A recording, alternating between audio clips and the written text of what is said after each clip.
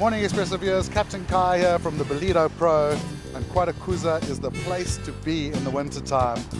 Balmy weather, warm water and cooking waves, and we have seen so much action this past week at the Ballito Pro.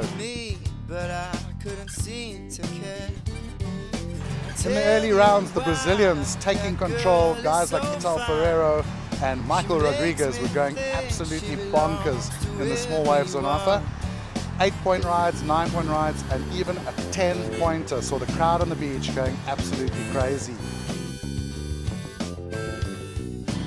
All eyes in round one were on South Africa's top surfer, Jordy Smith. South Africa's top surfer has been out with injury for quite some time now, and this was his first event back in action. Unfortunately for Jordy, Michael February, Beyrick de Vries, and Dale Staples, the wave gods were not kind, and all four of those South Africans out in round one. Good news for South Africa though, young Daze from Durban moving through his round one heat into round two. In round two he was back against the wall, needing one score to get through his heat, and unfortunately he was beaten by the buzzer. A beautiful wave coming 5 seconds too late for Daze. He would have got the score, but unfortunately it was not to be. So it's not all about surfing here at the Ballito Pro. We had the Riche brothers, South Africa's preeminent trail bikers, and Khule Ngubane, a local skateboarder from Durban, cruising the streets of Ballito and hitting up one of the Ballito skate parks. Take the guys out here on the ball, which actually has been here for a number of years and no one really gives it attention, so we just want to bring it back to life and put some good energy here. The bikes aren't meant for this type of stuff, but they're light and nimble, so when you get in here you can really have fun. Loads of torque on these bikes, so you can just zoom around, do burnouts. Just nice and flowing actually, which we're not really used to. Quatakuza coastline is full of amazing waves, not just the waves here down at the Ballito Pro. And local surfer Beyrick de Vries may have been knocked down in round one, but he's still stuck around to go explore. Going on the mission with your buddies is kind of what makes all the losses and all the hard times, the tough times, the traveling and everything. It kind of makes everything all worthwhile, you know. You're hanging with the people you want to hang with and you're doing the thing you love, so that's what kind of fills your stoke tank, I think.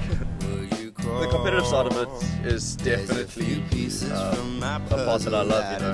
I feel like being kind and mellow on land is what I try to do, you know, try my hardest, and then save the competitive stuff for, you know, the next contest that I'm going to be in. You know, before the heat, put your headphones on and just like, okay, all those things that have frustrated you, you know, you just go and take it out in the ocean. The whole week surfers were trying to take down the best wave of the event, 25,000 Rand on the line thanks to Monster and Zigzag, and in the end it all happened on day one, with Michael Rodriguez from Brazil getting a 10-point ride and earning the 25,000 Rand payday. The Monster Expression session went down just before the finals here at Ballito, and some of South Africa's top young surfers going for a 20,000 Rand payday for the best maneuver.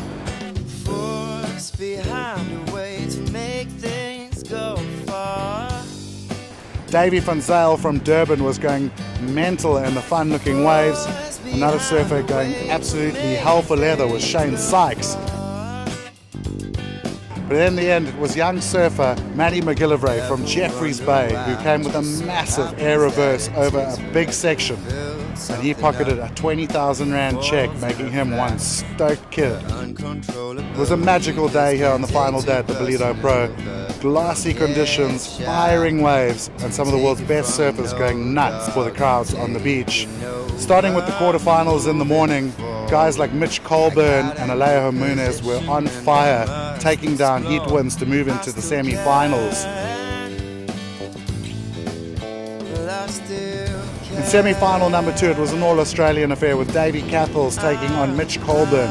Mitch Colburn was surfing really good throughout the event and really did do his utmost to win that semi-final. But in the end, it was the young Davey Cathles taking the win and moving into the finals. The finals started in front of an absolutely packed beach here in Ballito, and it was Alejo Muniz who laid down the hammer early with a 9.33 ride. Young Davey Cathles tried his utmost to catch up to Alejo throughout the final, but he just could not quite manage to get those perfect waves, often falling on his last maneuver. And in the end, the very experienced Brazilian Alejo Muniz taking the win, almost R500,000 in prize money and 10,000 points. He ends this event as #1 on the world qualifying circuit and now heads off to Jeffreys Bay to surf against the world's best. I'm Captain Kai, and you've been watching all the highlights from the Ballito Pro 2015. I look forward to seeing you again next year.